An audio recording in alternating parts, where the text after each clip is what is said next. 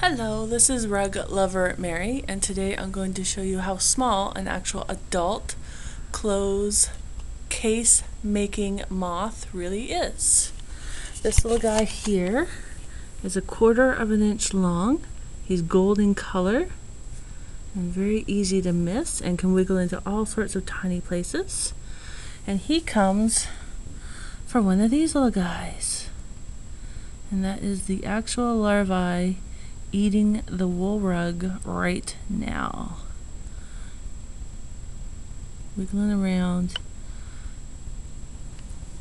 And he will eventually make one of these, which is the case, and then he hatches into the adult.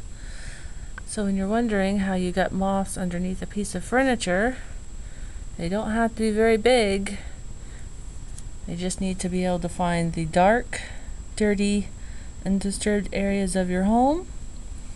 And then she lays her eggs, which can be anywhere from 50 to 100. And then these little guys hatch, and they start eating your rug.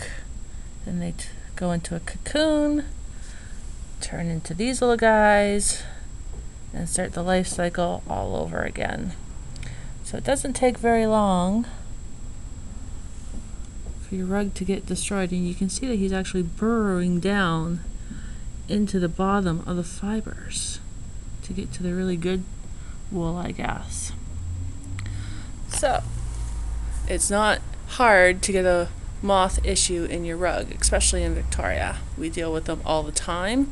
This was a really good year for moths, a really bad year for area rugs. So if you do find that your rug has a moth problem, Luv-A-Rug in Victoria can do our non-toxic treatment on it. This has been Rug Lover Mary. Thank you.